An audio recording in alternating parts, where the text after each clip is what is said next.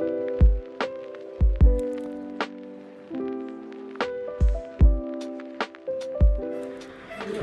we are about to start Vaser liposuction for the back. This is a male patient, and what you're seeing are just these entry points in which we're going to be passing the probe, which is going to be using the ultrasound energy to break down the fat.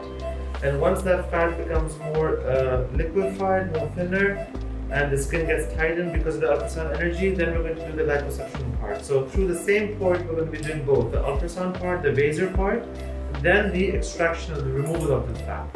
And that way we're going to be hoping to give him a much better body contour and reduce all these fat deposits at the end of the treatment. And this is the Vaser 2.0 device, and that is what's giving out that ultrasound energy to give a better result.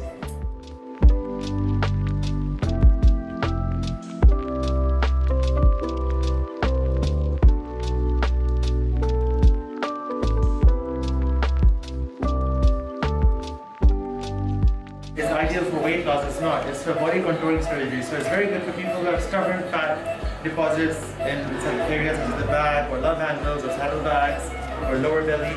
So it's ideal arms, double chin. So it's ideal for such cases, but not for weight loss. So you do definitely see a lot of inches lost, and any fat removed is permanently gone from the body. So we're actually removing the fat cells.